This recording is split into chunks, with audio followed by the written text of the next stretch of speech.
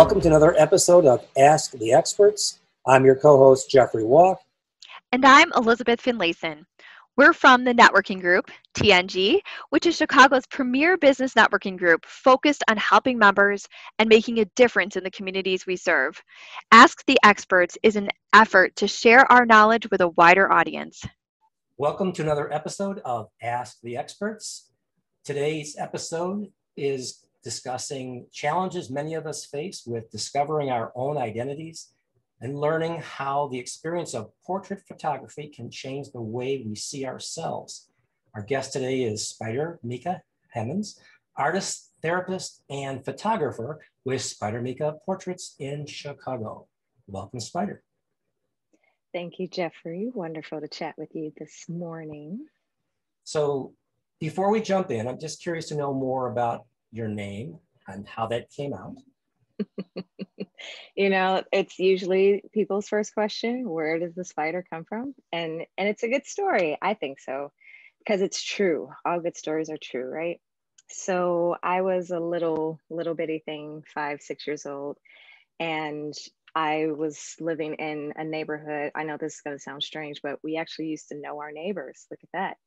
And I come from a large family. My mom and dad had 6 girls. So we were quite popular in the neighborhood. And oftentimes all the kids in the neighborhood would just kind of find and congregate at our home to play summer games and just hang out. And there was this one beautiful summer afternoon where it had to be at least 6 or 7, maybe 8 houses of all children we were playing this giant game of hide and seek. And I had an idea and I was going to go hide in a certain place. And before I get there, there was a little shimmer in the sun catching my eye and I got completely distracted. So I go over and I see that it's a tiny strand of web. And I get even closer and I see little legs dangling from an edge. And I was completely enthralled, forgot all about the game. People are coming, hey, tag, you're it, I found you. And I'm like, leave me alone. I'm in a different world right now. So I sit my little tiny self in the grass and I watch this tiny little spider. It was no bigger than like a pin prick from, a pin. I watched the spider build a web. It was only about this big when it got done, but it was fascinating. And that story and that experience stayed with me until the time I was 16. I was in college for a couple of weeks. I was 16 in college. And my very first professor that made an impact on me, we're sitting in class and he's talking about branding, which was really exciting to me. And something he said triggered this memory of the spider and it stuck. So at 16 years old in college, I created my logo, the same one I'm using today, and the name SpiderMeka. And when I started my business, fast forward, many years later, I kept my spider name, I kept my logo and the image because, here's the ending to your question, I felt like I'm tiny sometimes in this great big world. But yet at the same time, I'm creating something beautiful, functional, that I want people to stop, pause, and appreciate like I did when I watched that spider weave its web. I can't think of a better way to answer that question. So that was fascinating to hear. And, when I look at some of the portraits that you've done and some of the work, I have to believe there is I'm going to use a little bit of analogy here, a thread of continuity in the way you approach your clients. And I think that there's a certain amount of the way that you capture some of their memories and who they are and bring that out in the work that you do. So there is that craftsmanship and that weaving perspective of how you do your work as well. It's interesting that, I love that you can see that. I appreciate it. I don't think that you would say it if you didn't see it. And what I love about the spider sort of being my spirit creature right now is that so many things that spiders do and the way they operate and act naturally, I've actually noticed it come up a lot in the way that I work and run my business. It's really just sort of fascinating. So I have to ask, is there any temptation to use any of the Marvel, types of imagery in there at all? Absolutely not. Okay. Not that that would put you at peril. I'm just curious. All right. So we've spoken before, and I've seen your portfolio and your website, and the testimonials are from the heart. And it seems that some of your clients have had life-changing experiences from the work that you've done. And I was wondering if you could maybe share a little bit more about the work you do and how you do it. Absolutely. I agree. The testimonials that come in, they're just far and beyond anything that I ever expect. And it does more than my heart good. It does my soul good to get these words and receive the things that my clients say about their experience and their portraits. The work that I do started because I was in an environment where I was kind of doing, I don't want to say the opposite work. It's not that at all, but I was in a situation where I saw with my own eyes firsthand, and I would even say I was sort of a perpetuator of this cultural poison that we're all suffering from right now and have been for a long time, where we see magazines and important people and figures and things like that, and we look at them through this fog as if beauty itself is unattainable, as if we could never be as beautiful, as important as this person, this person, and this person. This person's got $1 million and a team of people helping them eat and work out and sleep schedule and all these things. And because I don't have that, I'm not pretty, I'm not beautiful, I'm not worth it, I'm not enough. It's that language that went on and on and on and on. And for a long time, people would say, oh, my daughter's affected, my teenager's affected, there's peer pressure at school and the media and all these things, filters, blah, blah, blah. And I was there to see that it wasn't just the teenagers and the young generation, it was us and our grandmothers. And that story was continued to be played out again and again and again. And like I said, it's cultural poison, it was toxic. And I was part of that. Because I was an editor, I was a retoucher, and I was asked to get rid of wrinkles and make gray hair black and make a person lose X number of pounds because this image that they came up and showed up with naturally to other people wasn't good enough. So I changed the narrative. I said that, sure, I don't expect to change the entire world. That's a huge ask. But what I can do is, with the camera as my tool, one person at a time who's going to look in the mirror and all of a sudden realize that they don't have to look like anyone else to be beautiful and feel successful and be important. That person is going to now teach her children or his children. And I can change that narrative in someone's home, in someone's mirror, one person at a time.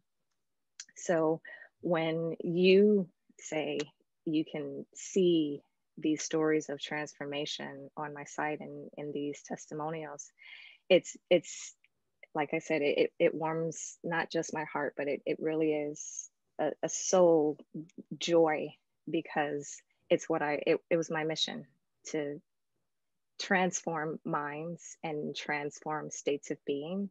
And that's exactly what happens within the walls of my studio. It's a safe space. You called me a therapist earlier, and that's absolutely what happens sometimes. I get told all the secrets. People tell me things through email and in person that they confess they've never told anyone else. And I appreciate that. I welcome that. Without advertising that, somehow people know that this is a space where they can be themselves completely with me. And that is transformative. That is something that we don't always get to do on a day-to-day basis in our homes and our jobs, with our family even. So I'm happy that transformation happens. And if it's always an honor that I am there to witness and be a part of that. That's great. And the word therapist is really important on several levels. I mean, I don't think people see themselves And when they see a portrait, well, let's say that when they take a picture of themselves, they don't like it. Now, that's because most of us don't know how to do photography. But in the hands of an artist, which is something also I used in describing you, then you can start to see how they can bring out the best qualities in a person, the same way a craftsman can take a piece of wood and turn it into something amazing and beautiful. And I think, you know, that is the artistry that comes out. And that's why photography done, you know, by an artist's hand is a skill that can lend itself in many different ways. And because it's a personification of somebody, and it's a different way for someone to see themselves, if it can improve their perspective and their understanding about who they are and how they can be perceived, it can be life-changing. And I think that's, again, it can take years for a therapist to try to get there, but you can do that in a picture. That's pretty special. You know, I'm not going to claim that I can, you know, do what a therapist actually does, but it it is pretty awesome. I cannot say that the transformation doesn't happen. I see it on a daily basis. And you bring up such great points about being able to see yourself through someone else's lens. And I have a friend who says that almost all the time. She's like, if you could only see yourself through Meka's lens. And humanity is such a wonderful, beautiful, complex thing to me. It's always been my favorite topic. I love watching people. I love hearing stories about people's lives. And you're right, Jeffrey. It's really difficult to see ourselves because of so many reasons. We don't even have time to get into all of it. But yes, we have a hard time seeing ourselves. So when I come in, I maintain that I try to see everyone in the best light. My tagline is actually beauty is what happens when we love who we are. And I say that proudly because I believe that beauty actually has nothing to do with our skin and our appearance and how much hair we have and what the color of our hair is and any of those things. Beauty is your spirit. And when it comes out, that's where we get the love and the connection and the seeing ourselves in our most authentic ways, and not this personification of what we think we should be or what we're trying to be. It really is who you are right now, and appreciating the breath in your lungs and the strength in your legs and all the things that make you you, all of your character bits, because we are unique. We are these awesome beings. Nobody has ever been like us. Nobody will ever be us again. It's an amazing position we have to experience life and to just be in a moment where you are at your most awesomest and you're thinking about these things. And I click the camera and that is now immortalized forever. I freaking love my job.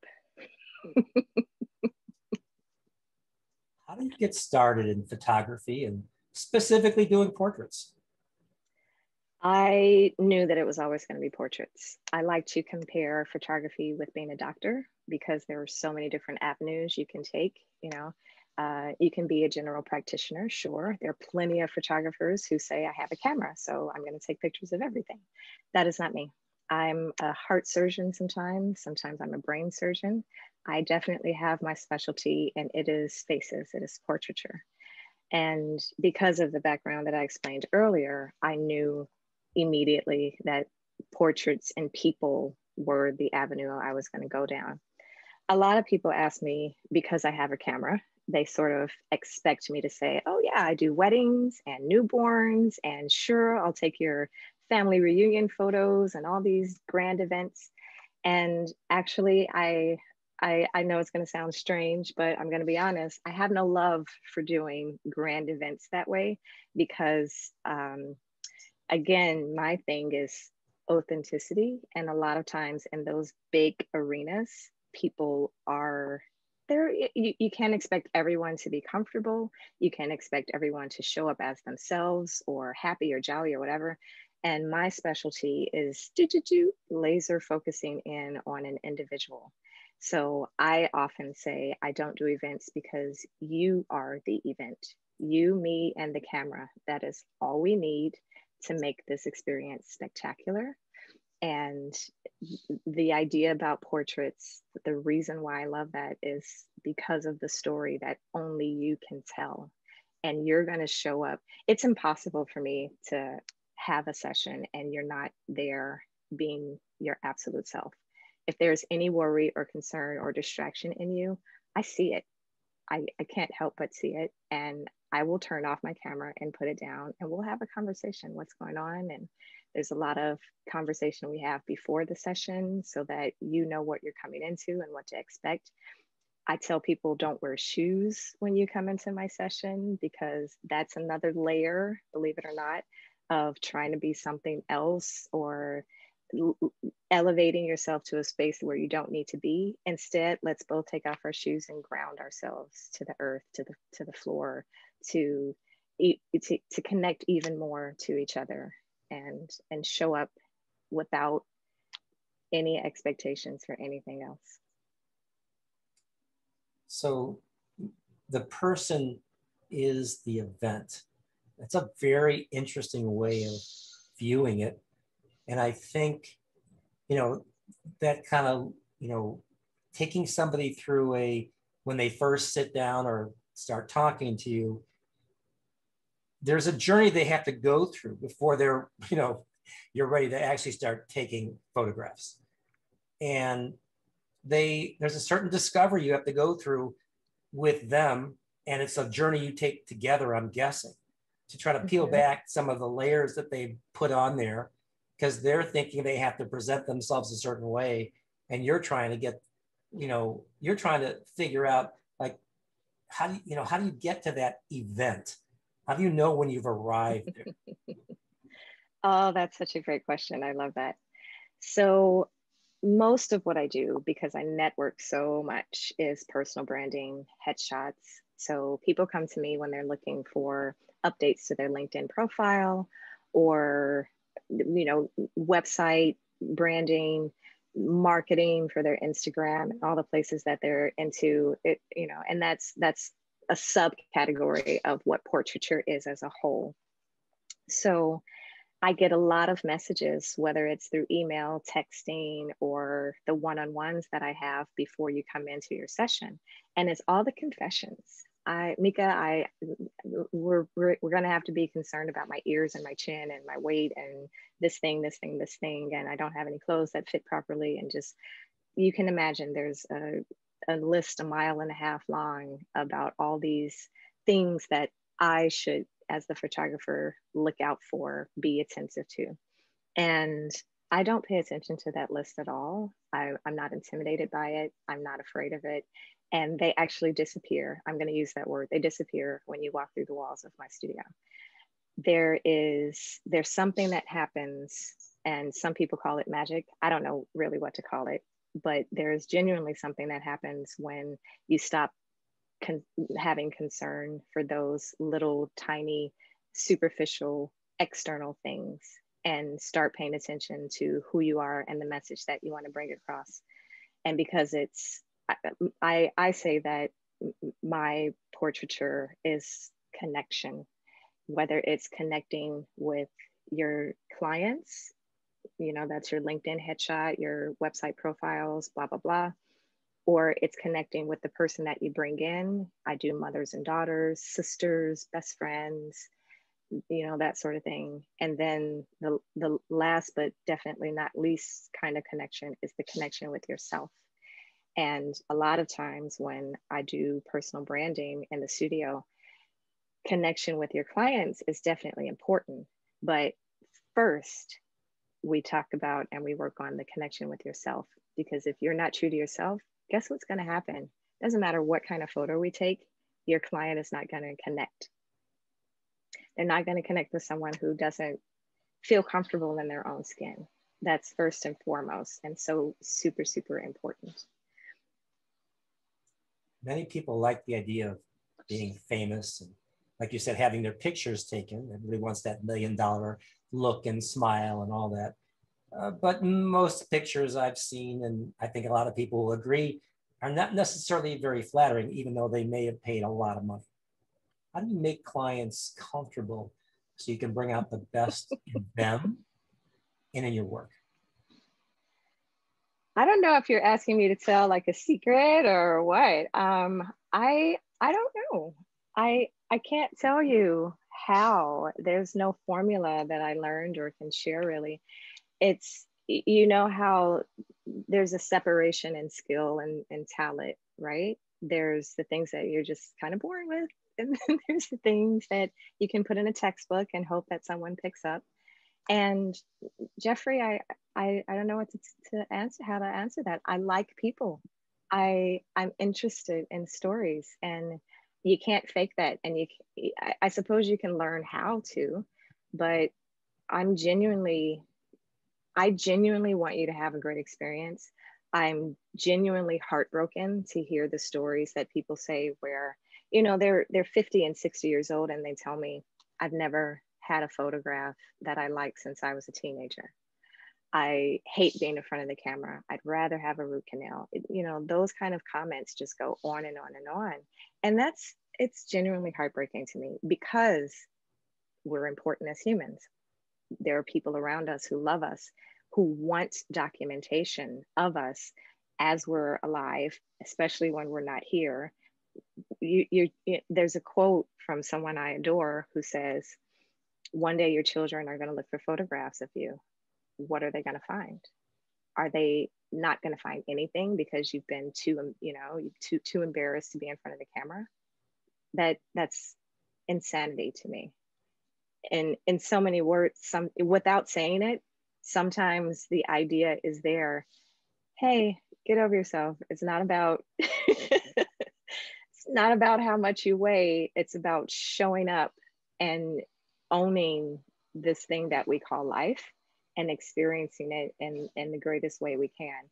So conversation and connection, my own connection with people is how I get people to really show up and just kind of forget about those external superficial things that, number one, don't really matter as far as who you are and your personality. And number two, I am the professional. So guess what? I've learned how to pose. I've learned how to light.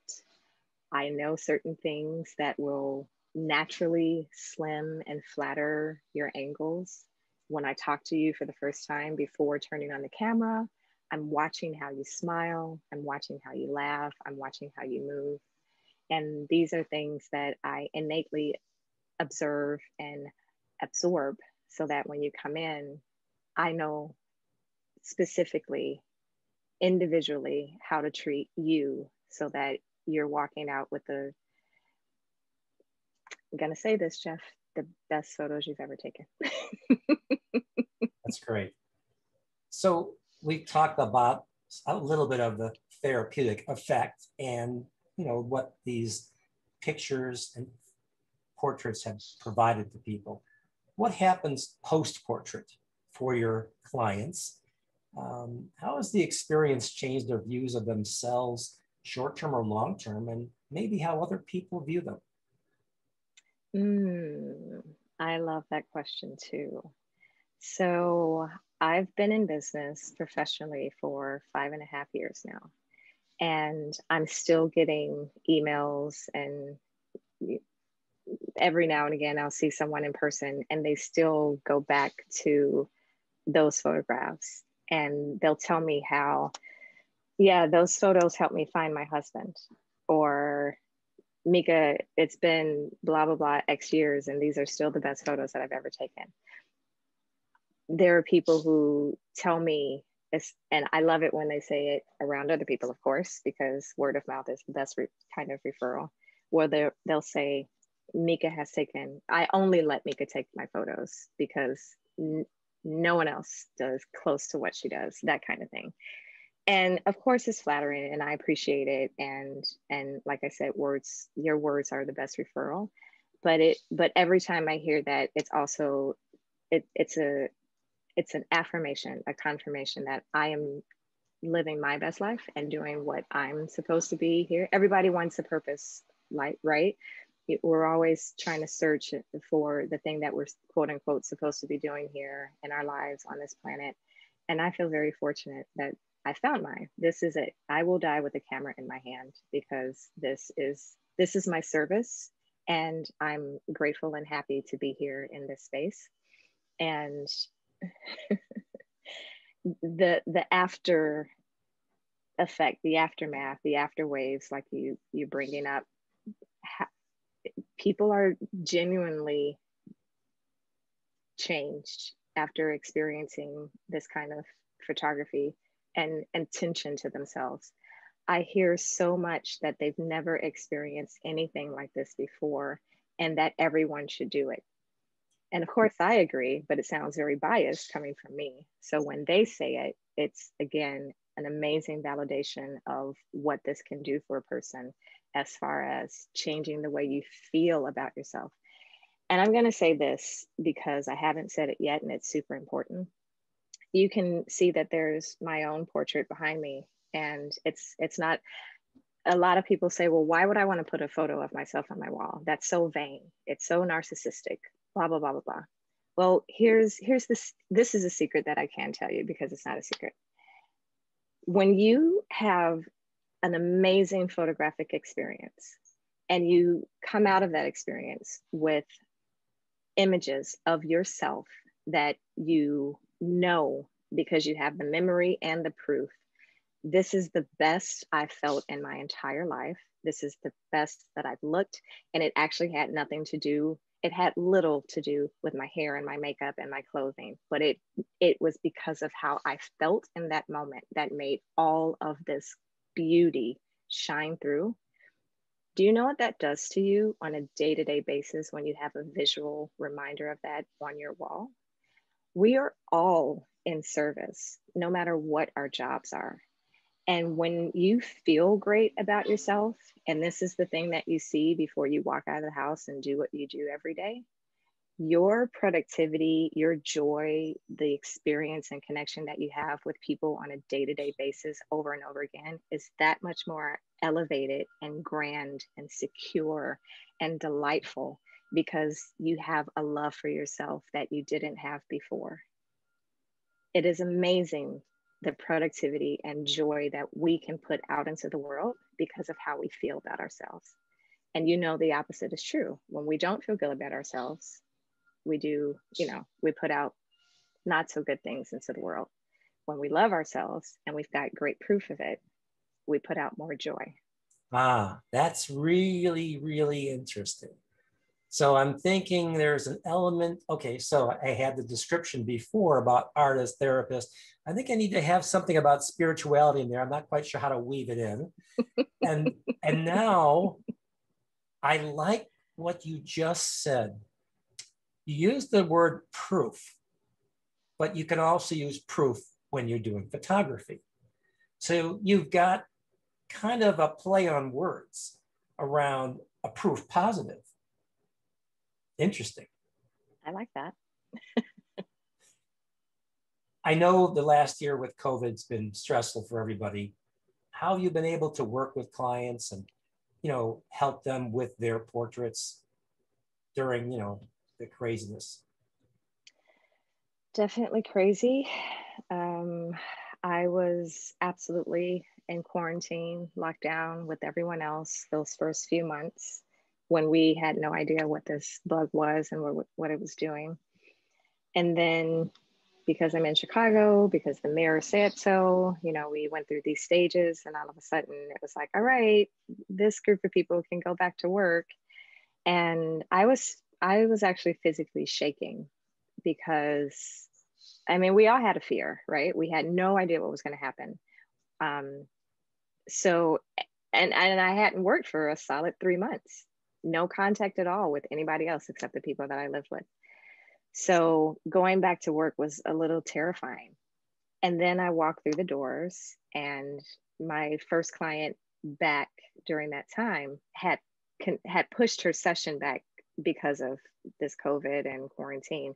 So she had still been wanting to come in. So finally, it was in June. She said, "Is it all right? We're at stage 5 or whatever. Can we do this?" I said, "Yeah, I'm going to go back to work, and let's do this." And she walked in, and she had this giant smile on her face. And it was this smile of relief and happiness to be there and finally doing something that she had been waiting for so long. And when I saw that in her, it just immediately, I just filled up with, this is why I'm doing this. There's no reason to be afraid. This is it is so my joy, you know. I think the pandemic, so many things came out of it, but a lot of what came out of the pandemic was each of us having an opportunity to hone in on where our happiness is and what works for us and where our joys lie. And it was just affirmed right away that this is the thing in my life that brings me the fullest joy. And I recognized on that day that I actually photographed 6 feet apart anyway. So with my mask on and already being in the habit of photographing at least 6 feet apart, we had a wonderful time. She had wonderful images that she ordered for gifts for everybody else in her house because they had no pictures of her. And now she finally had photos that she loved and wanted to share. So that was amazing. And actually, believe it or not, 2020 ended up being the best year of business because there were several people who had time to think about their own businesses and wanted to level up. So they had time to do it. There were people who wanted to commemorate connections with the people that were in their lives because of all the fear that the pandemic was, you know, obviously perpetuating. So there were a few sessions where people came in with loved ones, mothers, sisters, daughters, whatever. And we had an amazing bonding, loving, connecting time, photographing them. It was a really interesting year to see where people's priorities were. And again, you know, you think about photography and how important it is in your life. You know, God forbid there's a fire or a tornado. What's the thing that you run toward to save? It's the family album, right? The people, the documentation of the people that you love. And I'm so grateful that I get to do that for people. Yes, I think it's interesting just to read about and listen to, if you will, social scientists, behavioral experts talk about the impact that COVID has had on people. And not just COVID, but the increasing isolation because of technology and other changes that are going on. And I think you talked about something really important about people kind of taking a step back and maybe wanting to re-examine their identities. And I think we're seeing a lot more of that, especially in younger people. So I think, you know, there's something about that where this process of portrait is also an affirmation of identity, or maybe a reaffirmation of who they really wanted to be. I like those words a lot. You've been hearing a lot of things that I say about my business, the sort of words and phrases that I share when I refer to what I do. And another thing that I say often is that SpiderMeka Portraits, the experience of it, is an opportunity to heal, create, or discover a part of who you are. Reawaken should probably be in there too. Well, that goes back to the spirituality. Yeah. There's a person one time, and I hate that she forgot it as soon as she said it. And I wish that I had her direct quote, but directly after her session, she said, "Oh my gosh, Meka, this was like yoga, therapy, church, sex, all wrapped in one." It was an amazing quote. And yeah, her sentiments are echoed by many. It's an all-in-one. It really is. When we spoke before, you shared some ways you were exploring technology and maybe different mediums to find ways of advancing some of the work you do and maybe creating some new art forms, maybe new experiences for your clients. I was just wondering if you've done any more, you know, exploration of that, and if there's anything that you can maybe talk to.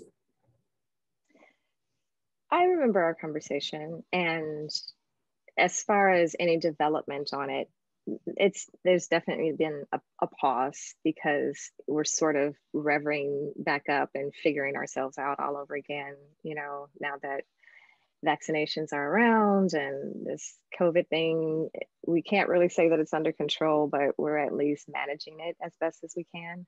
So there are definitely some things that are higher on the list of importance than the conversation that you and I had about how technology can expand my business, my photography.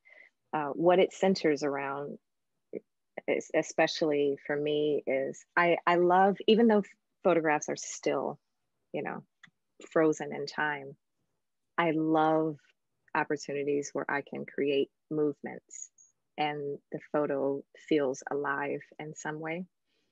And with that idea came this idea of moving portraits, something on more of a video level, but very subtle, very slow.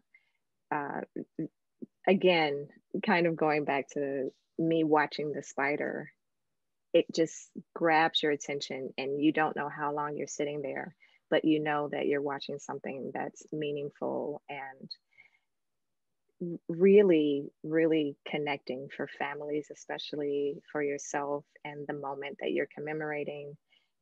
You have to be present to really enjoy it and watch the entire loop just sort of play out and ingest it. And I can see it in my head as this being something really wonderful for families, for generations, you know. So we'll see how it plays out. Well, that kind of brings the conversation 360 at some level. It's a play on words, but it's been great talking to you, Spider. It's been great listening to your stories. If folks want to get in touch with you, how can they best reach you?